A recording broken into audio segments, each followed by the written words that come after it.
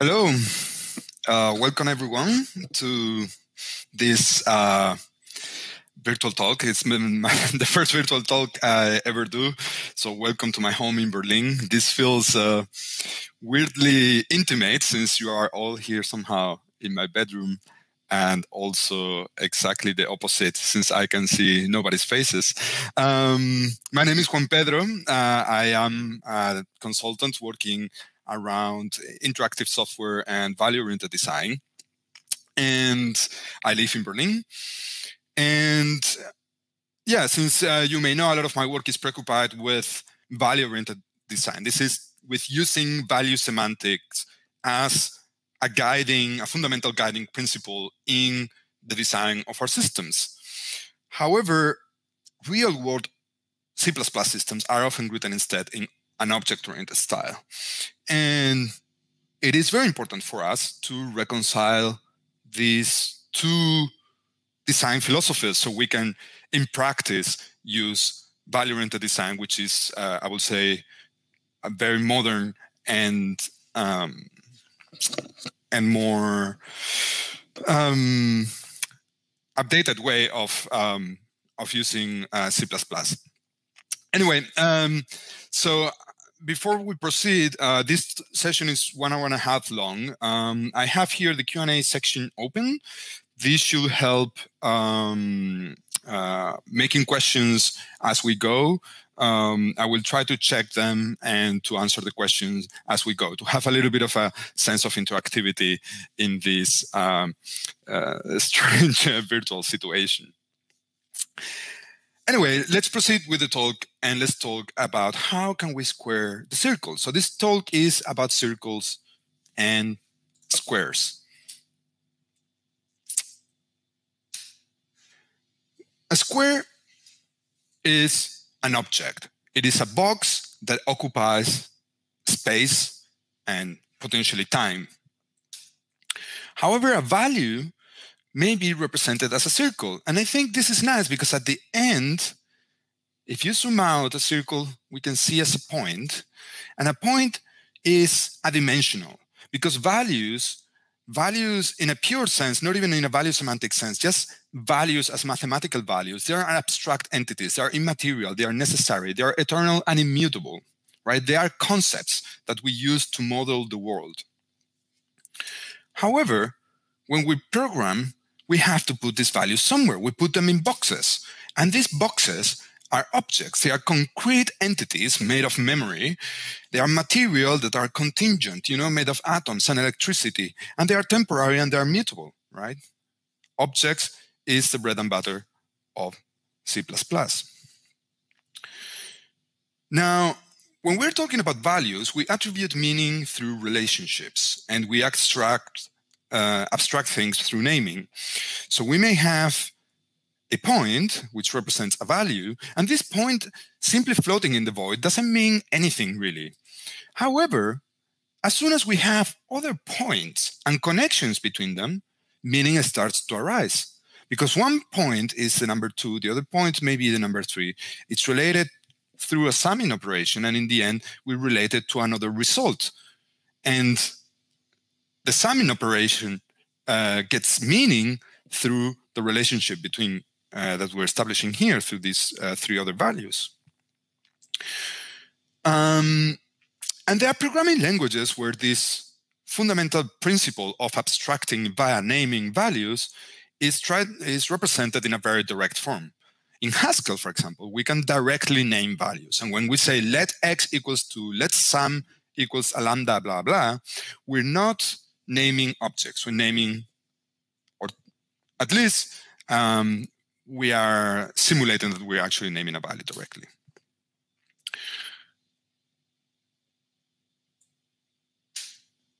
However, we are not programming in Haskell. This is a C++ conference. So we use programming languages that look like this, where I say int foo equals 42 in a block.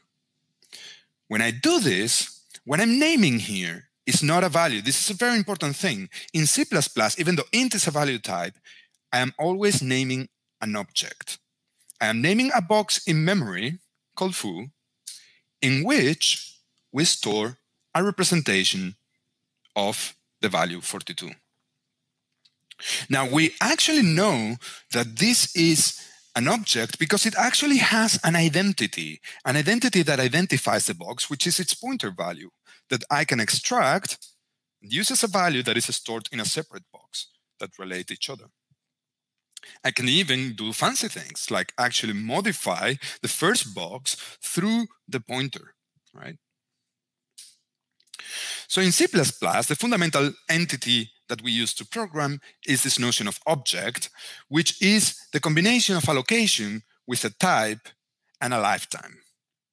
A location in memory, the type that determines what kind of values I can put in it, what kind of operations are supported by this object, and a lifetime that determines when is this object valid, when is this region of memory associated to this object. And that, in the case above, is automatically determined by the braces.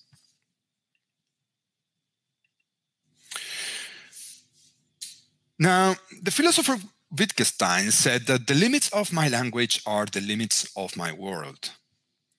And I think that this leads to a consequence in C++ programming, which is a kind of disease that many of us have, which is object fetishism, which means that when all you can name is an object, everything looks like an object. We start thinking in terms of squares, in terms of objects, when modeling and understanding the world, instead of thinking in the more abstract sense of values. Let's look at an example. I may want to have a program where I'm modeling a house which has a vector of rooms, and each room has, let's say, a name and a light switch that determines whether the light is on or off. This is all very value-y so far. However, what happens when we want to introduce doors? Now, a doors is a connection between two rooms. So a C++ programmer will go ahead and say, well, a door is a pair of pointers to the rooms that it connects. Now, the problem is, as soon as we do this, now we are not thinking of the house and the room as values, we are thinking of them as objects, because we are using the identity of the objects that are used to store this information. And we get into, for example, lifetime problems, right? So the rooms vector now that before had values, now it has to contain rooms objects with stable identities. And we know that the vector type, when you push stuff into it, doesn't preserve the identity of the objects in it. So we have to use, let's say, a unique pointer. But that could also lead to data leakage. So instead, maybe we end up using a shared pointer to make sure that we can track with a weak pointer that the doors are pointing to rooms that actually exist. However, why did we get into this trouble? We got into this trouble because we are using, again, the identity of the objects as the identity for the rooms. Instead, we could say there is a room identity that is an explicit value, an explicit type in a program, and the doors connect rooms identified by this identity value. Since we have the rooms stored in a vector, this identity value actually could be, for example, the position of the room in the vector, so its index. But we could, of course, do something more fancy where the rooms are stored in a map that associates the IDs to the specific rooms. And the nice thing about this is that we get more flexible about the data structures that we use, right? So the doors could also be stored, for example, in a boost multi-index for more efficient lookups of the doors or something else.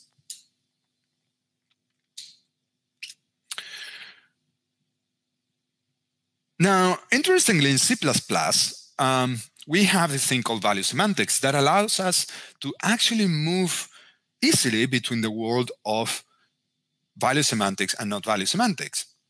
For example, the data model that I just described it can still be used in an objective way by having a function like this one that takes a house by reference. And since it's a reference, it is an object, right? There is an object there that we're pointing to, and modifies it in place.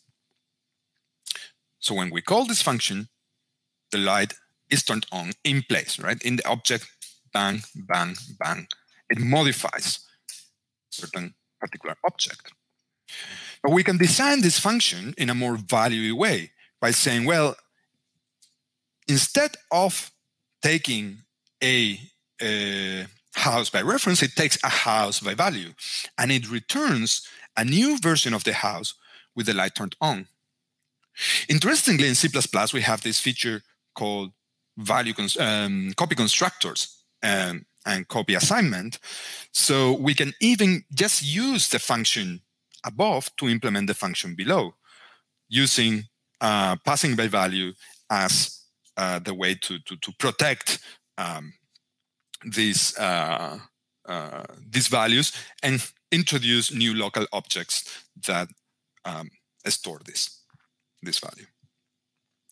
As a C++ developer, though, you may be thinking, well, that way of programming, though, is very inefficient because you're copying all the data all the time, and you're copying, in this case, we had maps and vectors that are slow to copy.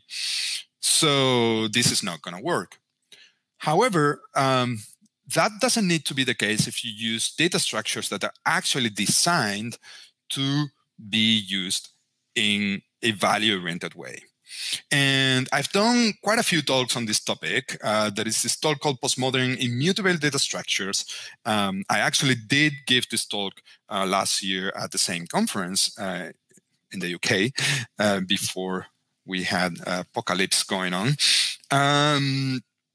And you can check the video on YouTube if you're interested. So I'm going to assume through this talk that actually passing things by value is efficient. If you are not familiar with immutable data structures, please make a leap of faith and trust me on this one.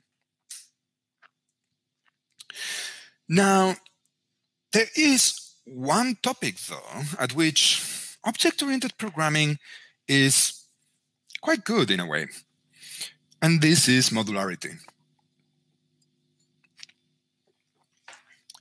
What do I mean by modularity in this context?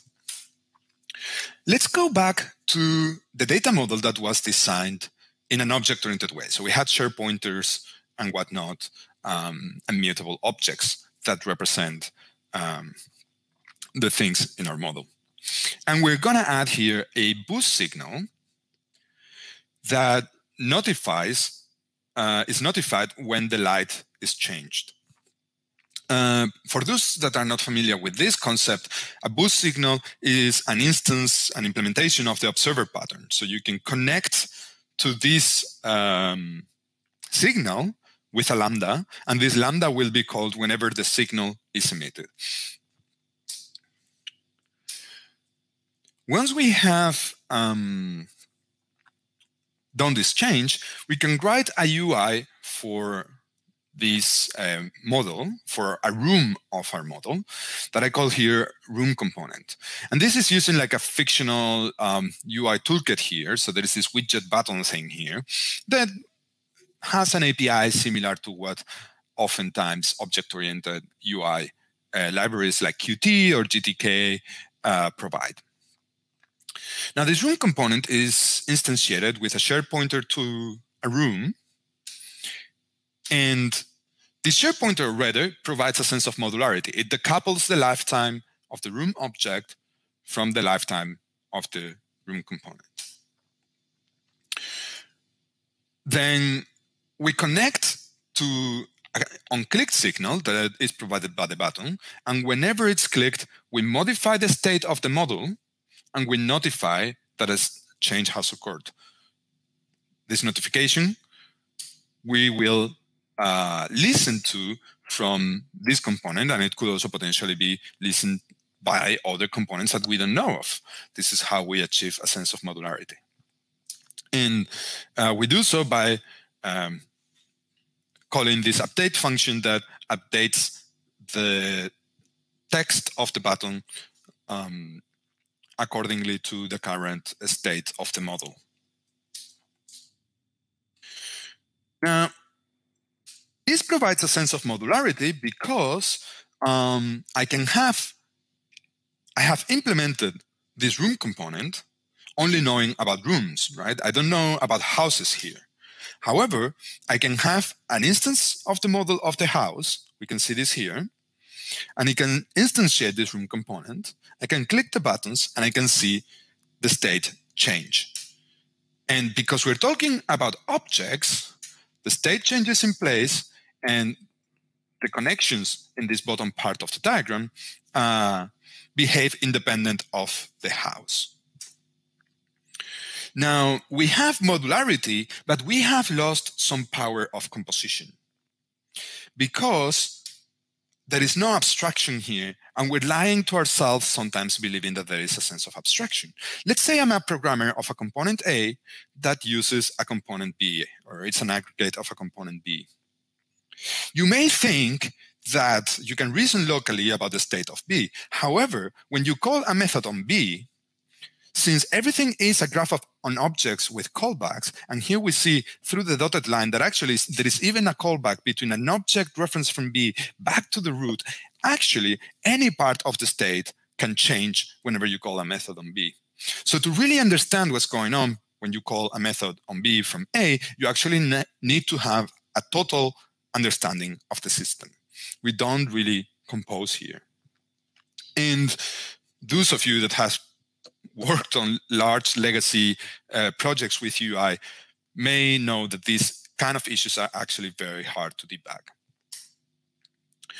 So instead, I would suggest to go back to our data model that we could represent wholly as simple structs with value IDs that can be represented as a whole value without thinking in object terms.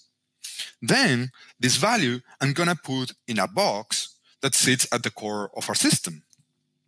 And this is what's called the single atom architecture that is very often used in Clojure. This is actually where I borrowed this name, but that is now very used actually in other languages, functional and otherwise, even in JavaScript.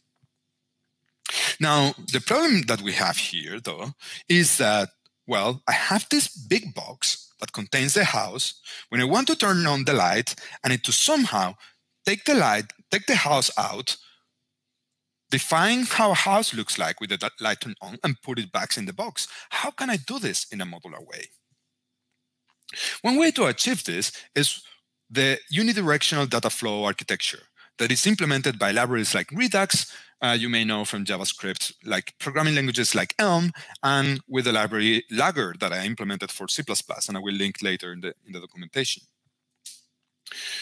In the Unidirectional Data-flow Architecture, you split your components in action, models, and views. This looks quite similar to the typical MVC model view controller design. However, there is a fundamental difference. In MVC, model views and controllers, they represent objects that know about each other through pointers and have certain APIs.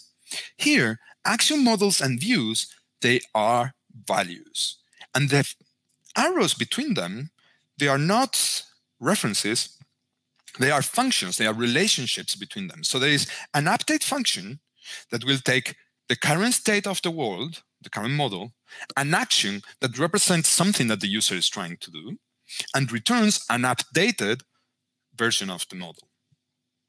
Then there is a render function that takes the current model and returns a view value. Finally, to glue things together, there has to be somewhere close to the views a dispatch method that allows us to feed new elements, new actions back into the system.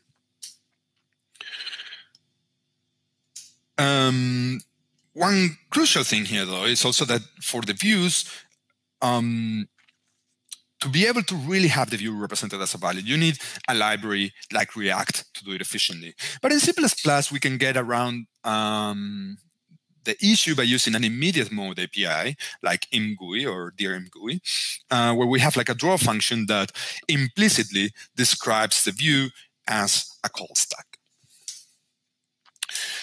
Let's see how this will look with a room and house model. We have a room model, which is as we saw, a struct with the fundamental data that we need for a room, its name, and the switch on state of the light. Now we need the actions. The actions describe as a value what we can do with this room. We can have different structs here that define different types of things that can happen. For example, toggle the light.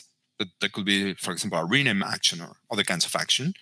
And then we combine all these different kinds of actions, all these different kinds of things that we can do with a room using an STD variant.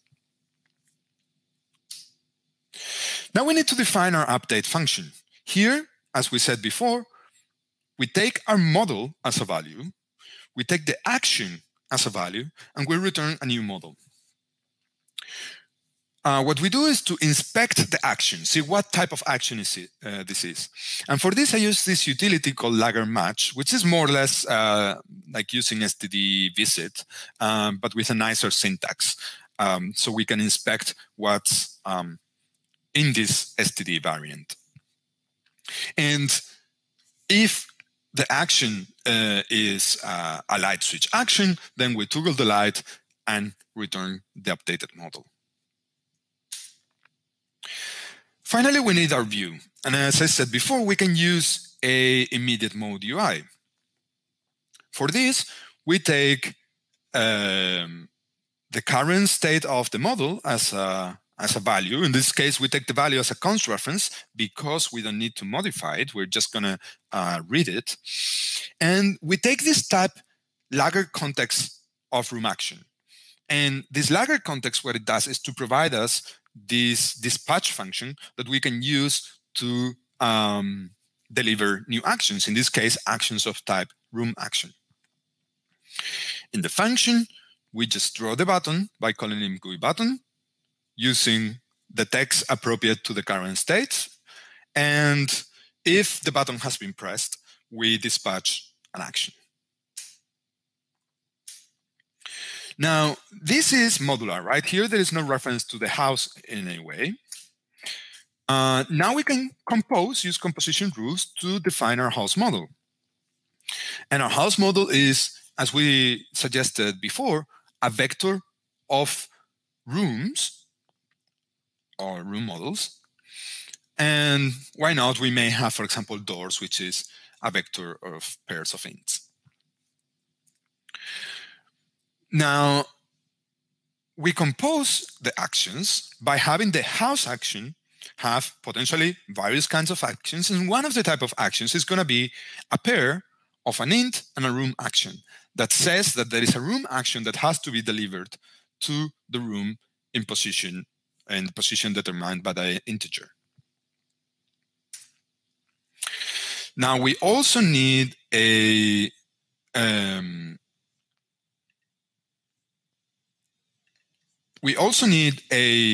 update function that, in this case, again, takes a house model and a house action and returns an updated house model. We inspect this action, and we find that if we find out that the action is this pair of an int with a room action, we look up the room at the position. We call the update function that we saw we actually implemented before, the update function that takes a room and a room action, and return a model with the room updated. Finally, we can implement the draw function, where at some point we iterate over the rooms and we call the draw function that we saw before of the room. Interestingly, we need to pass it a context. Now, the context that we have here is a context that can take house actions. If actually room action was directly part of the variant of the house action, we could directly pass this context and it will convert automatically properly. But in this case, we need to also teach the lagger context how to add the index to the room action whenever it's dispatched. So in this case, we do this by passing this lambda that whenever it gets a room action, it pairs it with the index of the room at hand. Finally, once we have the model, action, and view that we described, we can use the Lager library to glue all these things together using the make store function, to which we pass the action type of our application, the model type, the root update function, and we watch the store for changes, calling draw on our UI whenever the data model changes. And we finally have some kind of event loop where we are emitting also new actions from sources, external sources.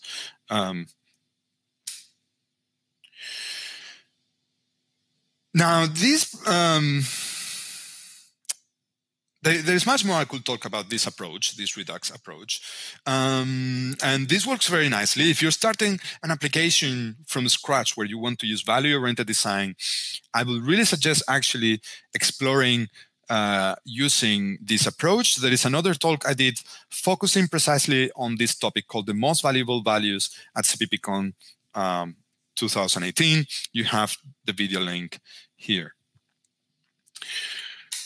However, this value-oriented approach has it's very idealistic. And this idealism happens often not only in software engineering, it also happened at some point in the beginning of the 20th century. There were architects and urbanists that tried to make utopian new cities designed from scratch under modernist ideals, like the vertical city from Hilbertsheim or the radiant city by Le Corbusier, which, by the way, is quite squared. It may have been designed by an object-oriented programmer. Or this one, by Howard, the garden city, that may, due to its many circles, designed by a value-oriented programmer. Anyway, these cities are quite interesting in the values that they approach or that they have, but are not real cities where people live in the end. Real cities look like this.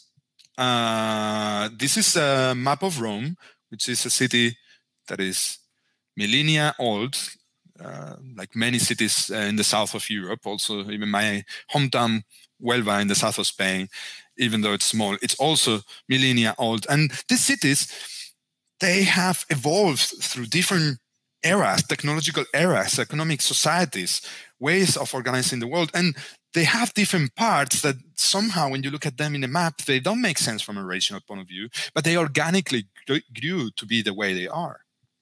C++ legacy systems in which we work, I believe, are often like this. C++ is a more than 30-year-old language, and it supports like at least 4 different programming paradigms.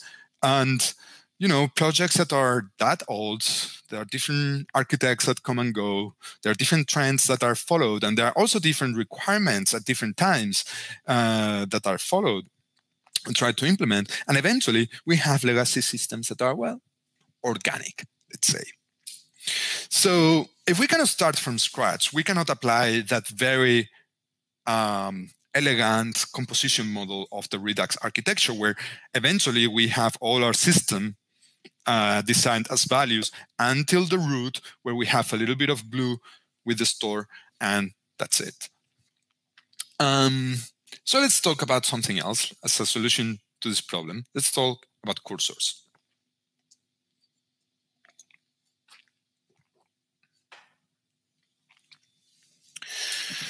Let's think about what we're trying to achieve. We're trying to achieve a single atom architecture. This is one box that has a value in it. Let's think of the box, right? The box is this object. What is the API that we want to have in this box?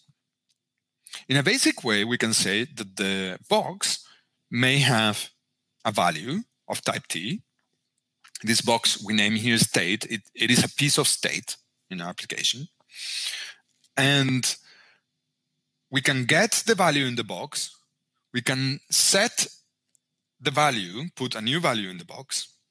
And we can potentially also watch the box to get notified when the value changes. So we can write an UI for this,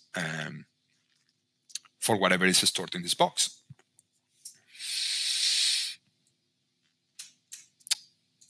We can implement this simply by using a shared pointer to a kind of node that actually has the state in memory, and that has the current value, has potentially a signal, and we store this in a shared pointer because this allows us, as we said before, to decouple maybe the lifetime of the people accessing the state from the lifetime of the state itself. And we can, once we have this data, implement get, set, and watch in a more or less trivial way. Now, this implementation is just here for an example. We will see eventually a library that, of course, uses a more sophisticated implementation. Now, interestingly, once we have this state thing, we can try to change a room component that we designed before for an object-oriented model to, we can turn it into a component that that instead uses this state as a source of state. So we change the room component to take the state as an argument. Now the state in this case has the house. So, right, it's the big box we said that has everything. It has the value that represents everything in it. So it has the house. And it has the room ID because the room component is concerned only with one room. Now, when the button is clicked, we get the current value, the current house value out of the box. We switch the light of the room of the ID that we are interested in. And then we update the state to contain the house updated. Then when we change, when anything changes in the state, we look at the room of the ID with the given ID to see whether the light is on and turn set the text accordingly. And we watch also, we watch the state for changes and call update whenever it changes. Now, this is not great, right? And it's not great for basically one fundamental reason. This is not modular. Why does the room component need to know about the house? The developer of the room component should not be concerned with houses. Is there something we can do about it? Well, we can introduce lenses for a risk queue. Lenses is a concept that we bring from the world of functional programming, and indeed there are sometimes called functional references because it tries to help solve this problem of modularity in the same way that references help solve the problem of modularity in an stateful world. And a lens can be thought of as this magnifying glass that you can put on top of a thing, let's say a house, and zoom into a particular part of the thing. For example, the switch on state of the light bulb in a particular room of the house. Interestingly, the lens works both ways. So you can use it to get the current state of the light, but you can also use it to get a new house with the light updated when you want to switch the light. Let's see how this looks in practice. We have changed the room component again that we designed before to take a state, but in this case, we don't know what the state contains. The state can have anything. It can have a house, it can have something else. We don't care. Because we also have an object at hand called lens that the person that instantiates the room passes, that will allow us to get from this big thing, for example, the house, into whatever part we're interested in. For example, the room or the light on state in the room.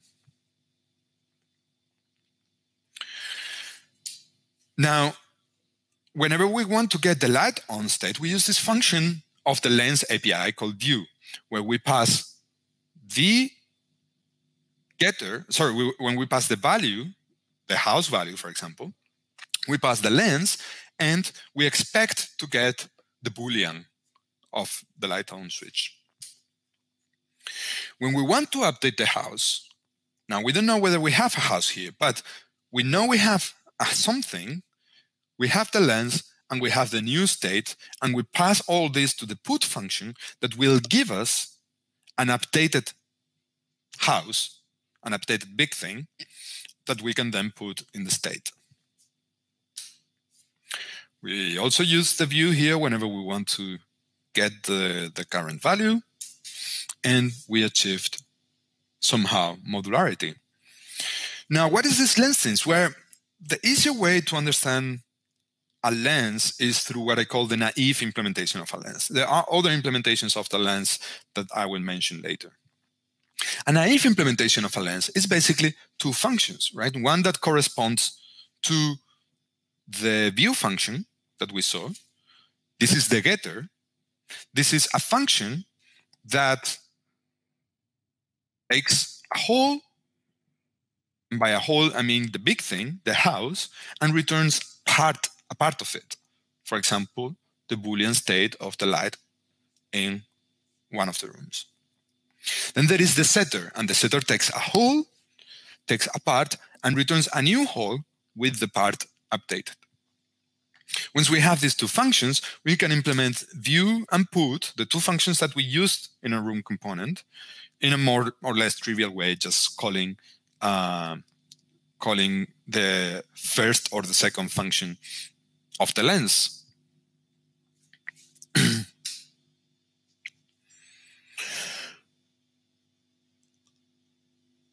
Now, once we have defined our lens like this, we can finally define a room light on lens. This room light on lens will allow us to get from the house to the light on state, right? And we do this by having these two functions. The first one gets the house and returns this Boolean. And the second one gets the house, gets the Boolean, and returns a house with the Boolean updated. Once we have this lens, we can now finally instantiate our room components with the state that, and the room components looking at the particular rooms of the house without ever having talked about houses while implementing the room component itself. Now, ideally, we wouldn't want to have to implement lenses manually every time we need them. Why not define lenses as a composition of fine-grained general lenses? For example, we could have a lens utter that, given a pointer to a member of a struct, always accesses through that member, right? And gives you, for example, a room, the vector of rooms when you give it a house. You can have another one at that gives you the room at a given index when you give it a vector of things. And again, we use this utter thing and we compose them with some kind of piping operator. To achieve this, it's actually quite useful to have a different representation of lenses.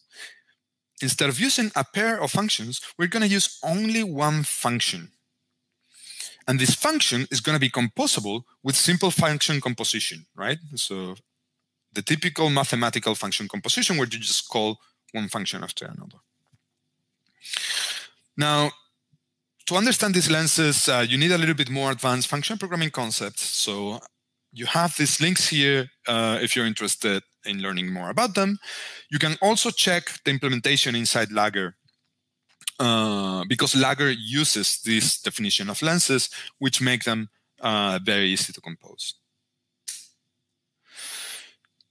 Now, you may be wondering, what about performance, right? Because we are kind of reinventing C++ here, where instead of the dot operator, we're using these lenses and composing them, and a lens is a function that returns a function that returns another function.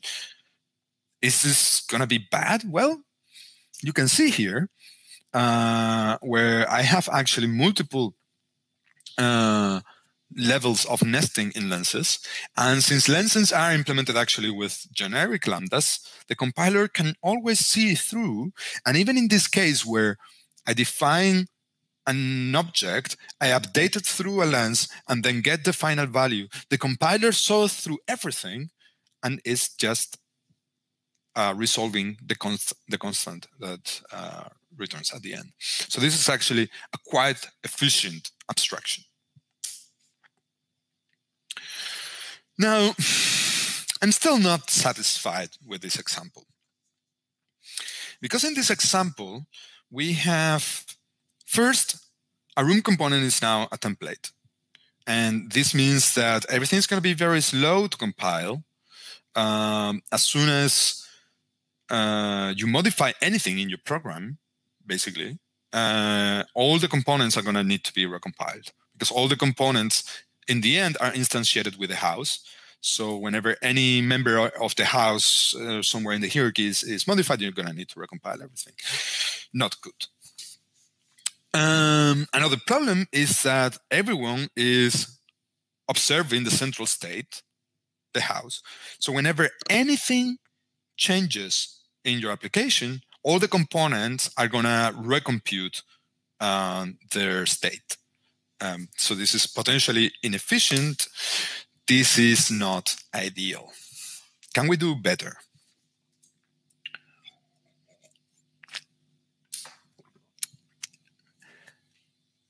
Let's think again about the implementation of the state. The state has a getter, a setter, and a watch. What if it had another method called zoom that allows you to zoom in part of the values it contains, and using a lens, and it returns a cursor focused on that part.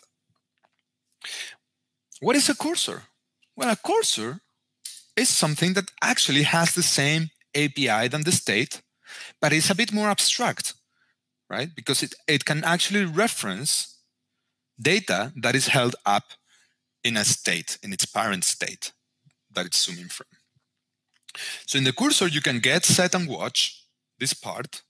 You can even zoom further, right, and recursively build trees of cursors. And the implementation of the cursor, I'm using pseudocode here. It's, of course, going to be a little bit more intricate. Keeps somehow share pointer to its parents and weak pointers to some kind of children's to propagate notifications.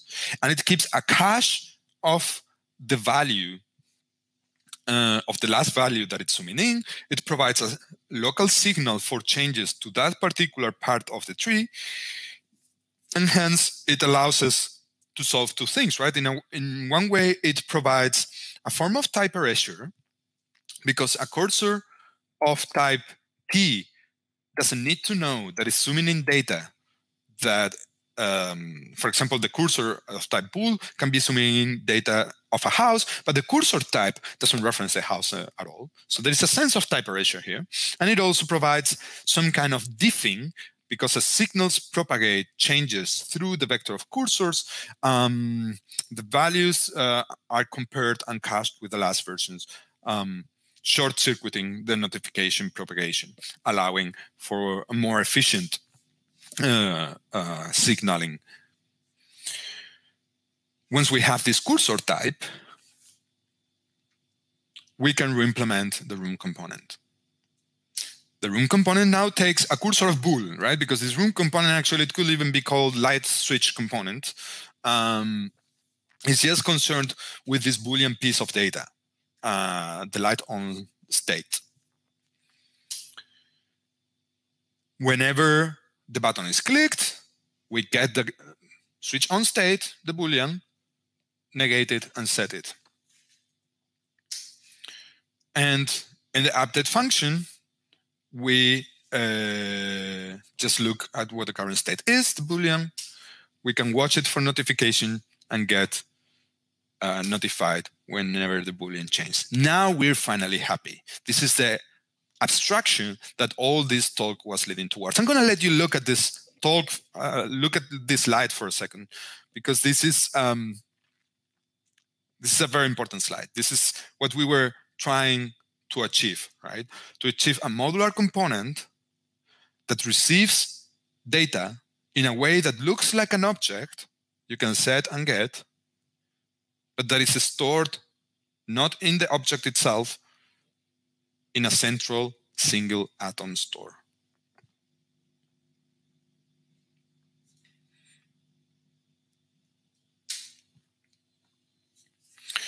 We're happy.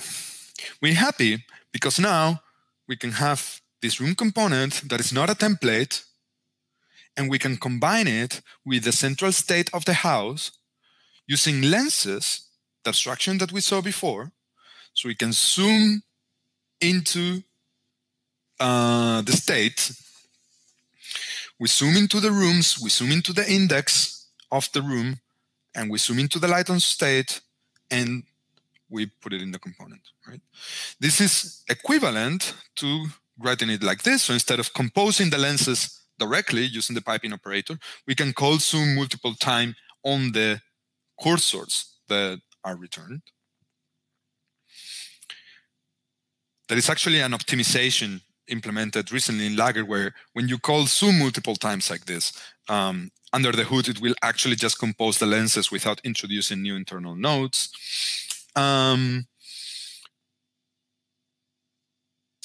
Or instead, we can use what I call the magic access syntax, where we use the square brackets. And, you know, if you look at it, we had a struct, and we pass in a member to the struct. So, of course, why do we have to write here utter?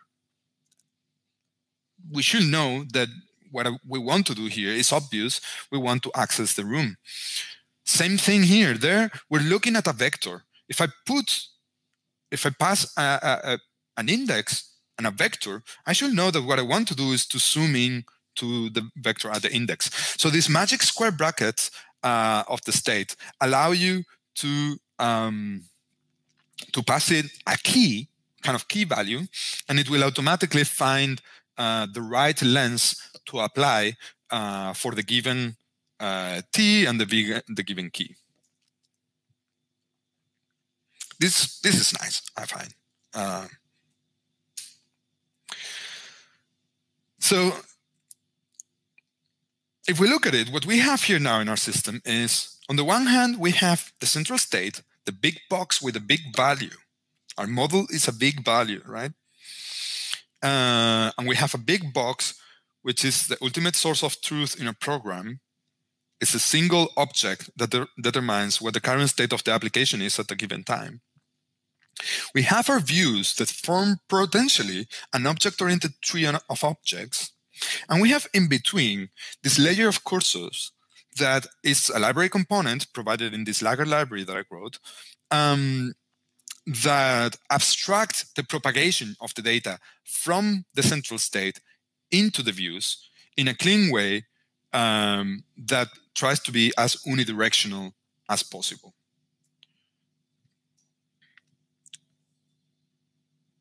So we get a little bit of the best of the both worlds, right? So we can have the views written using UI frameworks like Qt, let's say, that, you know, it's a traditional way of writing UIs in C++.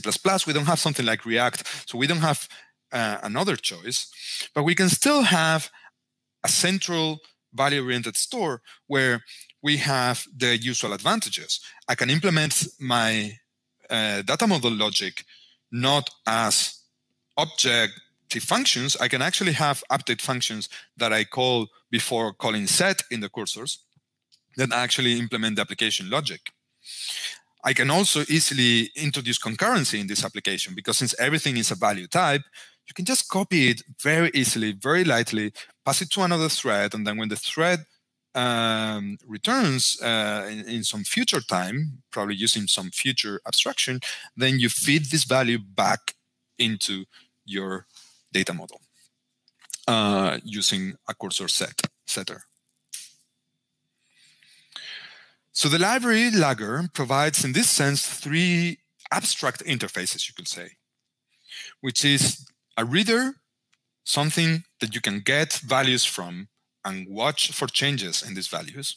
A writer, which is something where you can put in values.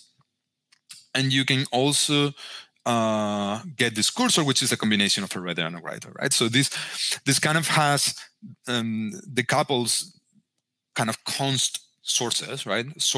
Readers from sources, value sources or data sources that are actually mutable.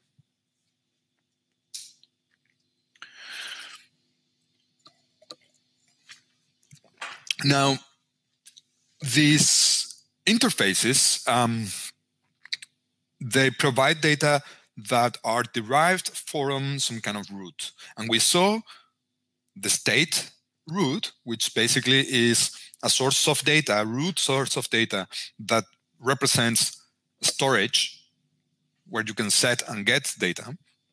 And the data may propagate automatically with the automatic tag, or you can use an epochal state, where actually you need to use a commit method to propagate the data into the system. And this is actually quite useful to make sure that you decouple these components and the logic they have from your data model logic, and that you don't have a spaghetti code where in an observer you're setting other data and you expect it to have certain value at a given time.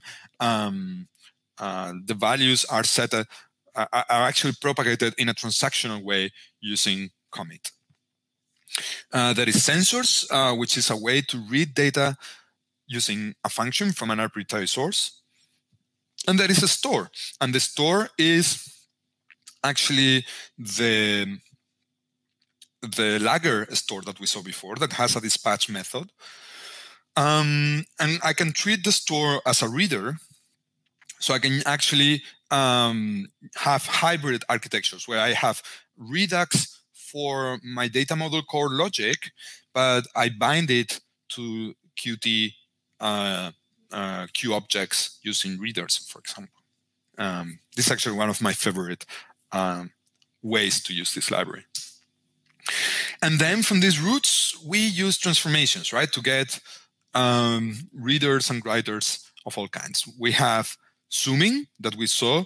We can get zoom into the data using a lens, but we can also do other things. We can use transducer with the XForm method. I'm going to talk about transducer very briefly in a second. I can use width to combine multiple cursors into one. Right? So I can actually have different sources of data and combine it into one single source of data.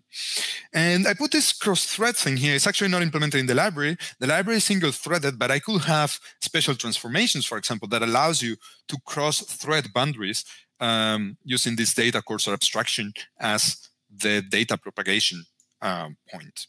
It's a very good way to do this share by passing data instead of share by using mutexes and a locked object. Now let's talk about transducers for a second, because interestingly, we were thinking of cursors as a box, right? But a box is a snapshot. And we were looking always at snapshots of the value that is contained in the box. What if we consider the cursor a sequence of values over time?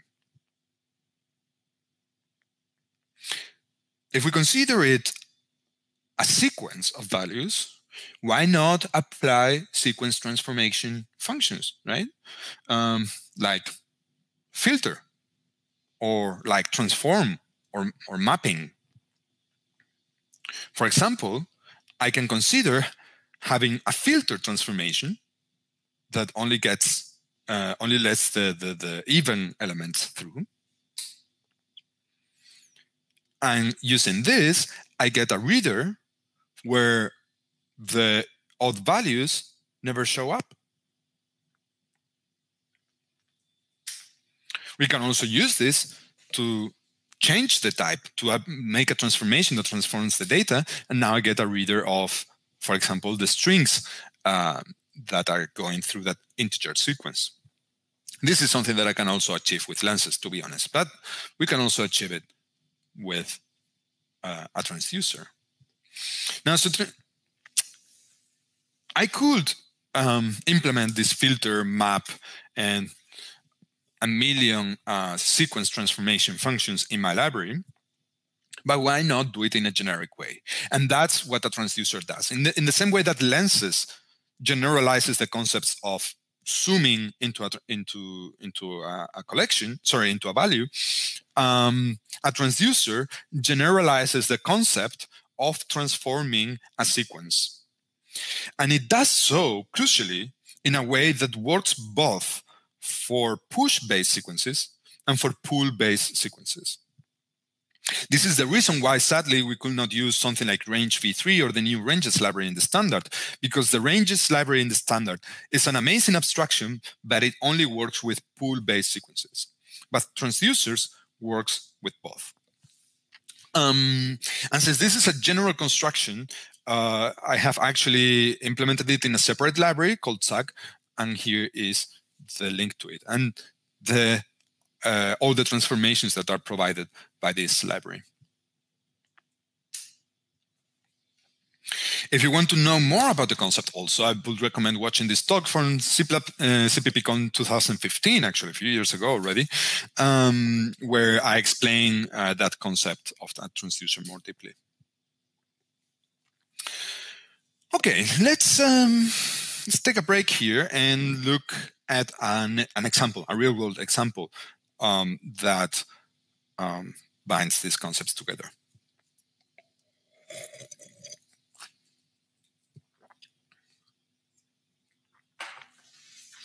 I'm gonna check the chat here to see if there are some questions in there also. All right. So what I'm gonna show you now is a little application here. Let me make sure I use that.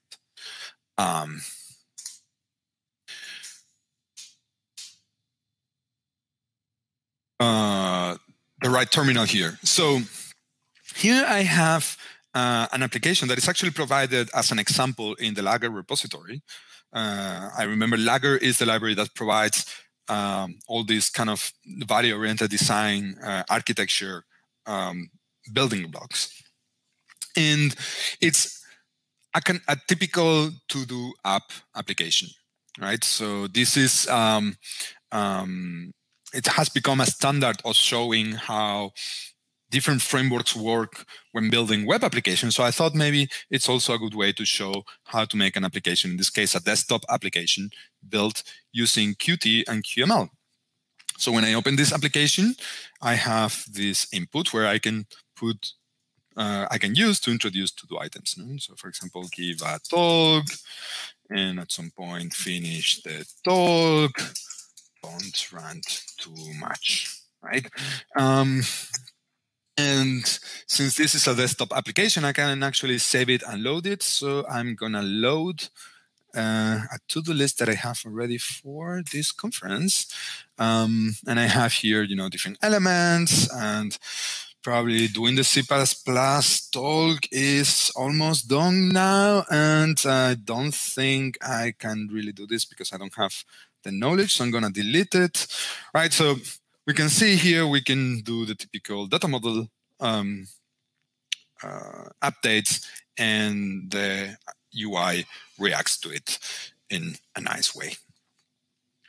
So let's go back to our slides. Let's think a little bit about how this application is built. And to build this application, as I mentioned, I've used Qt, the UI framework that probably many of you have used. And I've used in particular QML. And QML is a programming language, a superset of JavaScript that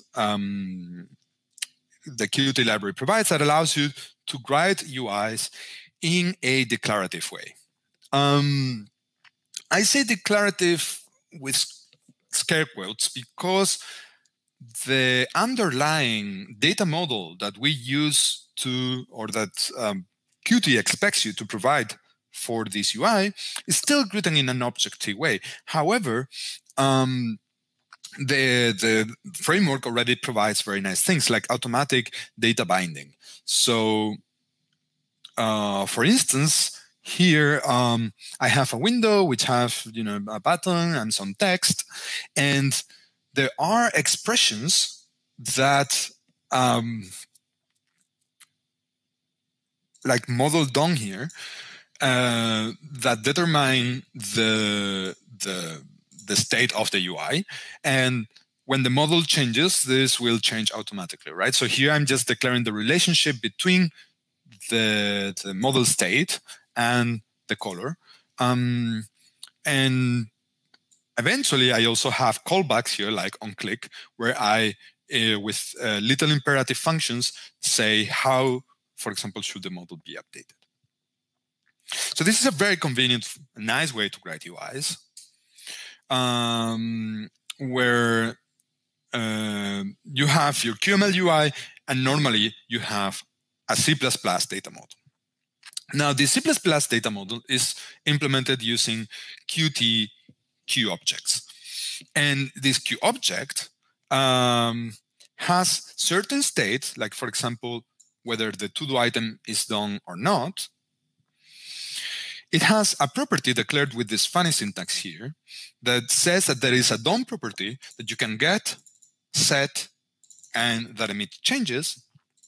And finally, you implement in C++ this getter, this setter, and sometimes you notify changes. Now, what's crucial here is that this QObject, even though it looks similar to our state cursor abstraction, it's very object-oriented, in the sense that it encapsulates and hides its own state, right? It contains this bool property, which is the data model fundamentally, the data model of the item. And it's expected to change whenever you want to change things.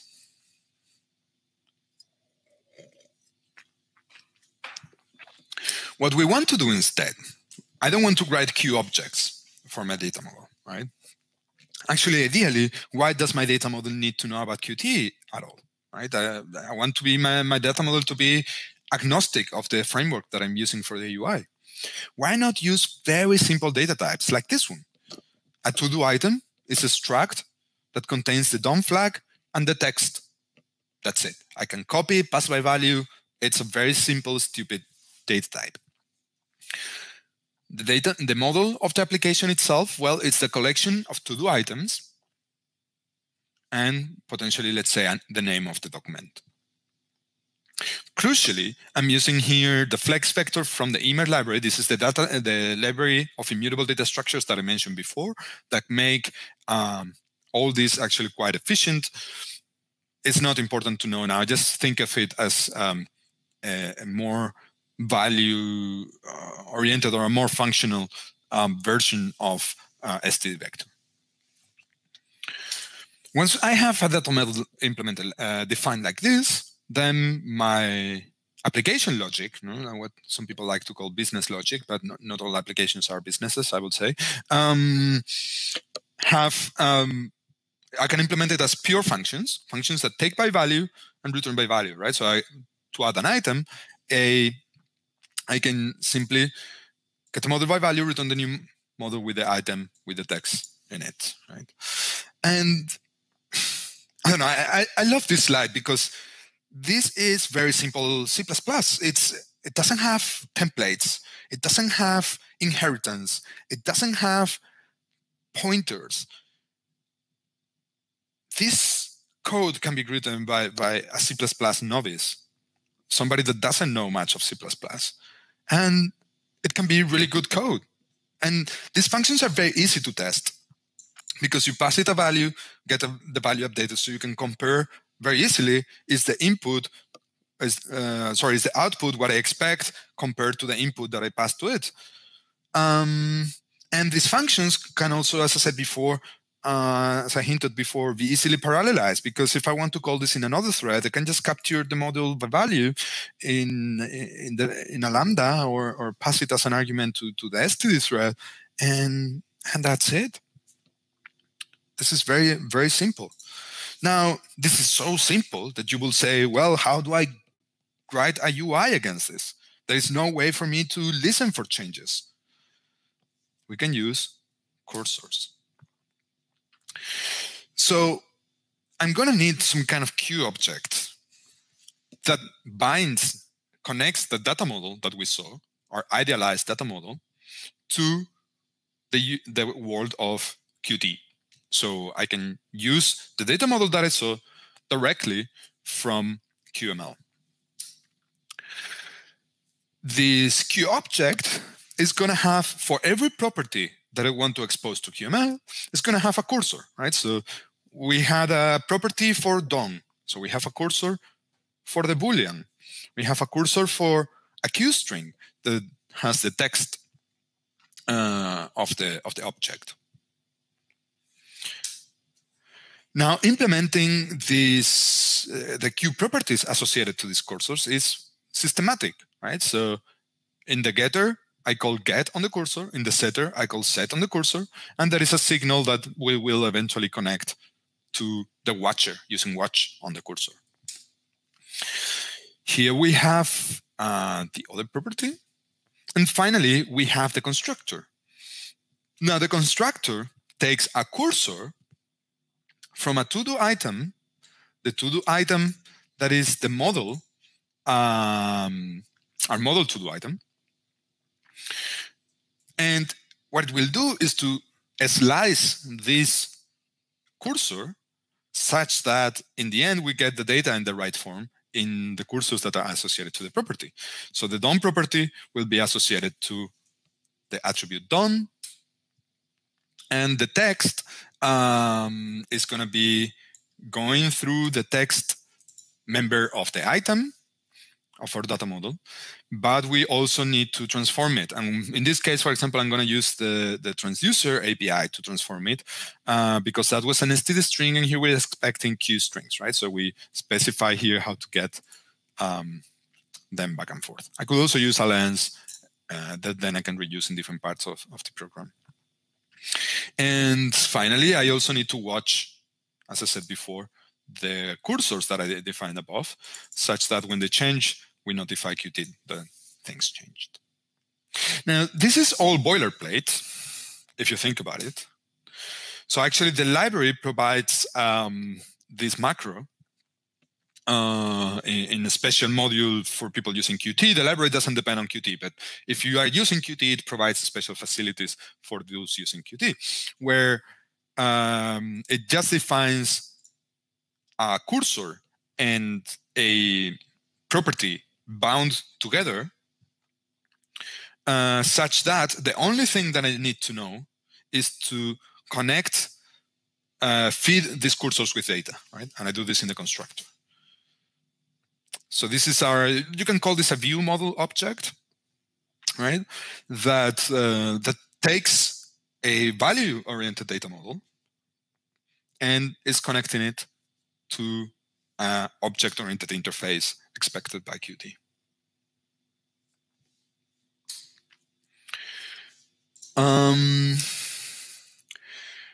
That was the to-do item, right? The nested element of our composition. Now we can define another Q object for our the data model of the to-do application as a whole. And here I can have a lagger state directly, because this is the root of our application. So not only do we have a cursor to the to-do model, but we can actually directly hold the state of the to-do model. I can define, again, cursors and readers that zoom into particular properties, like, for example, how many to-do items there are, and what is the name of the document that is open. And in the constructor, as we did before, we describe the data flow of information from the state into the particular parts, right? So the name is going to be the attribute, again, with the funny QString transformations. And for the number of elements, we just use this transformation to figure out what's the size of the vector of to-dos. Then I have to provide a method to get from the to-do item at a particular index to a view model of that, right? And we do this by constructing the Q object that we defined before, and we pass it a cursor that is derived from a state using lenses like this, right? So it's a to-do at the given index. Very simple. Interestingly here, I'm just allocating with new and returning, because QML does this thing that if you call a Q invocable and the Q invocable returns a Q object, it will manage using garbage collection the lifetime of that object. And since the lifetime of that object is decoupled from the lifetime of everything else using cursors, because cursors internally use shared pointers, and I don't have to worry, I can always pass them by value in a safe way, this just works, right? And it's very nice. And this item will update whenever I change anything. And since the cursors under the hood, right, they use the data as the source for changes. They don't use the setting thing. Whatever thing you set at any level of the hierarchy will be always correct, notify correctly to the UI. We delegate in the framework to do the diffing and notification for us. And finally, in our model, we can have functions like add, remove, and save and load that implement the application logic that we saw before. And we can do so just by calling these functions into these updates. What's update? Well, update, I didn't show it before because it's a very trivial function that combines get and set. So you pass it a function that takes a model and returns the updated model. And you call update on a cursor, any kind of cursor. You can call it on a state or any other thing satisfying the cursor interface. And it will just update the internal state using that function. And that's it. That's our data model for our application. And then you just have to write the UI. So we went from our very nice and tidy data model to our object-oriented looking Qt-based view model without sacrificing the properties that we wanted to have.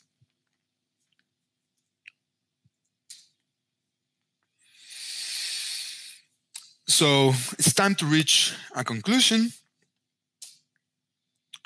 We have looked deeply into this talk in the concept of cursors. And cursors is a new abstraction, remember this, that on the one hand allows us to resolve the impedance mismatch between value-based data models and object-oriented user interfaces, or even other object-oriented reactive, interactive kind of systems.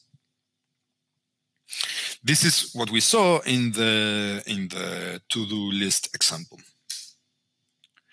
And we didn't see an example of this, but you can easily imagine how it also allows you to do an incremental redesign of an object-oriented data model to a value-oriented data model. Because if you have a value-oriented data model, you can start by introducing states, state cursors, at the leaves of your system, right, where you have already stateful properties somewhere in your data model objects. You replace them by states.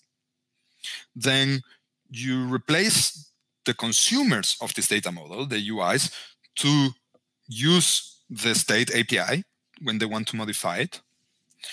And in the next step of the refactoring, you go one step up, change the parent object into a state, and change the children that you had before as states into cursors that are derived from the parent.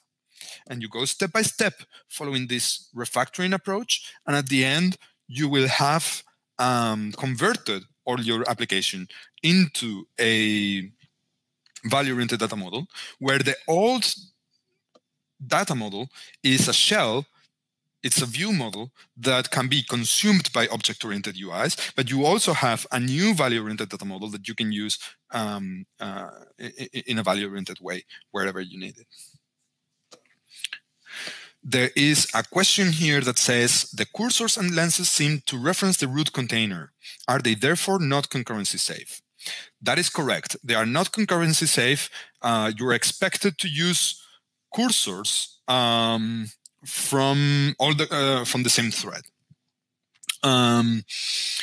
As I hinted before, you can actually implement a cursor transformation that allows you to move to a different thread in a children cursor. So actually, there is here the fundamental tool that will allow you to move between threads. Here, the concurrency safety is given you by the value orientation of the underlying data model. So the idea normally, or actually in the applications that I use, in the end, I have the UI thread where the cursor hierarchy lives and is updated. And I have other threads where I send data to and receive data from in forms of values, and they are not concerned with cursors normally. There is another question. Are there any examples of using the library with dir imGUI in a similar way to Qt? Is less code required to glue things together? Yes, actually, the to-do item data model that I just described is used also to implement an imGUI-based to-do list application. And that is actually compiled with WebAssembly, so you can use it from a browser, even though it's written in C++. And that's included in the examples. So if we look here at the examples to do, there is an imGUI folder there where you can find the code.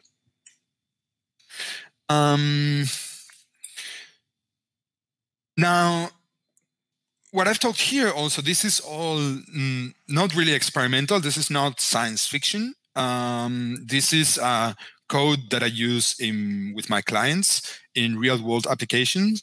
Prenav, Capella, and Bronze, they are some of my clients that are actually using this library in production. And Omicron use a custom version that I implemented for them at some point. And a lot of the ideas that I'm explaining here, I actually developed or had my initial kind of insights developed already more than 5 years ago when I worked for Ableton, and I developed, for example, the transducer library that I showed before, and I'm very thankful for the support they gave me at that time developing these concepts. I would also like to thank people like Catherine Miller, Carl Busse, and Maria Carrasco, who has actually supported with their code and their insight the development of this library in different ways. And I would also like to make a little bit of advertising here and ask you to, if you like the ideas presented here, become a GitHub sponsor by making a small economic contribution. These ideas that I'm presenting here have developed over many years. It's all available using liberal Libre software and open source software licenses for everyone to use. So particularly if you're using these libraries in a commercial project, there are many different sponsor tiers that you can join on GitHub and make a contribution to help me continue developing this in the future, because I really love these ideas. I love these frameworks. I put a lot of love in them, and I really hope I find the time to continue maintaining and developing them and improving them in the future. Also, I would like to reference here Tony Van Aert, who actually, at the same time that I developed this talk, he had simultaneously developed these other talks without talking to each other, really, that has a very similar title and a very similar content, but coming from a different angle. So he's not introducing a new library, he's more introducing a set of principles that you can use in general when combining this object-oriented and value-oriented world. It's interestingly not the first time that this happens to us. Also, we started using the word postmodern in the title of talks, I think at the same time, without having talked to each other. This talk from him, you can have the YouTube link. I can share it also later in the chat for everyone to have. Finally, a little quote from Eduardo Galeano, because when I talk about value-oriented design, people often tell me, yeah, like that's great, but it's impossible to use in systems that are object-oriented. I will say, push forward. We push, and in the end, we found abstractions that allowed us to reconcile the two systems and explore a little bit further. It's all going step by step. You don't have to start in a full value-oriented design world. You can start with an object-oriented system and move step by step to a value-oriented design. I think this philosophy of moving step by step towards an ideal can be represented in this quote. Utopia is like the horizon. I move 2 steps closer, it moves 2 steps away. I walk another 10 steps, and the horizon runs 10 steps further away. As much as I may walk, I'll never reach it. So what's the point of utopia? That's the point, to keep walking. Thank you very much. Here are the links to all the libraries. There is a question about where the example is available. It's available directly in the repository of the library. So if you click here and go to, it's gonna break the world. If you go to this website, you have here the to-do example, right? And you have the ImGUI version that I described before. You have the QML version with the data model, more or less as described in the slides here, actually. So that code was mostly just real code. Any other questions? I can wait here for a little bit for you to post more questions on the Q&A section.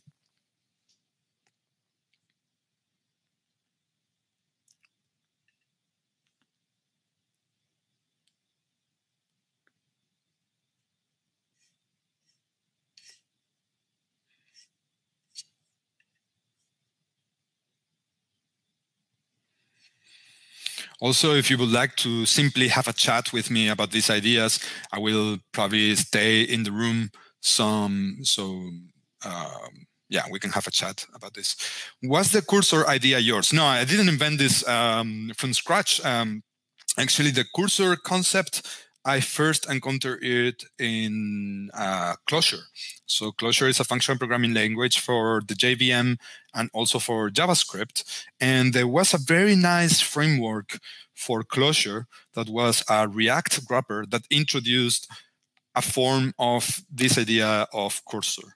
And it was in a project at Ableton where another developer that was a very Clojure fan convinced me to actually use it. And I was, wow, this is great.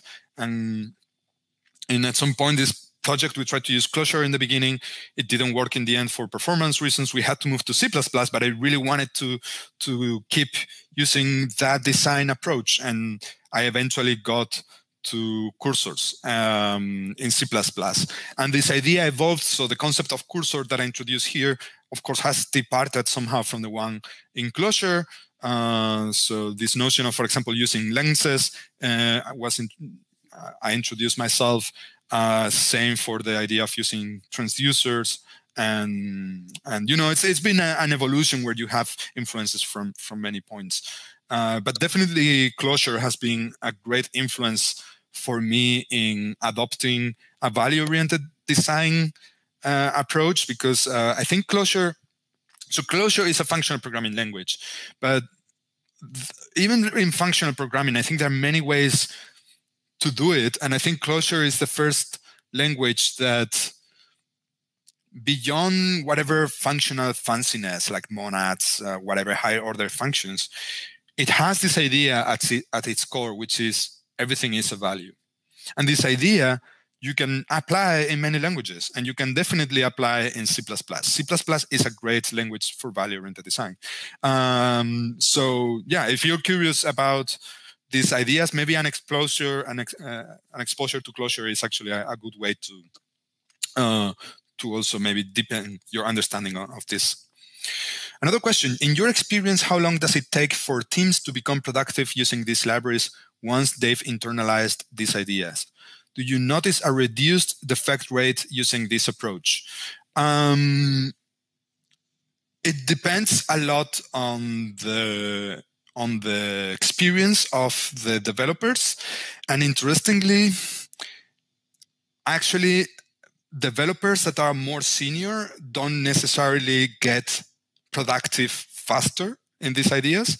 I've actually often noticed that developers that, for example, have been writing JavaScript and UIs in JavaScript using Redux, and they move to C++, to a C++ project for the first time, and that uses this library, they feel at home, and they can write C++ code productively very soon without having, you know, a deep understanding of how memory in C++ works and all this stuff. And it's great for them.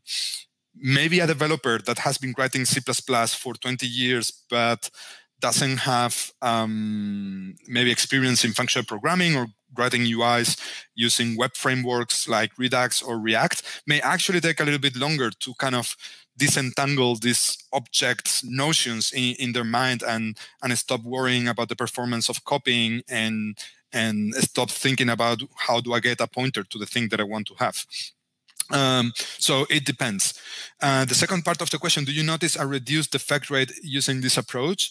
I will say yes. Of course, I haven't conducted an empirical study on this, and I'm biased because I'm in general quite passionate about these ideas, but I've definitely seen, been in code reviews where people were trying to do things in an object-oriented way, particularly in the context of concurrency, and they had race conditions that I could spot, and eventually I told them, look, just use this other way, just pass the data using, for example, if you're using the Redux thing, pass it to another thread and then dispatch it, or pass it to another thread, then pass it back and set it.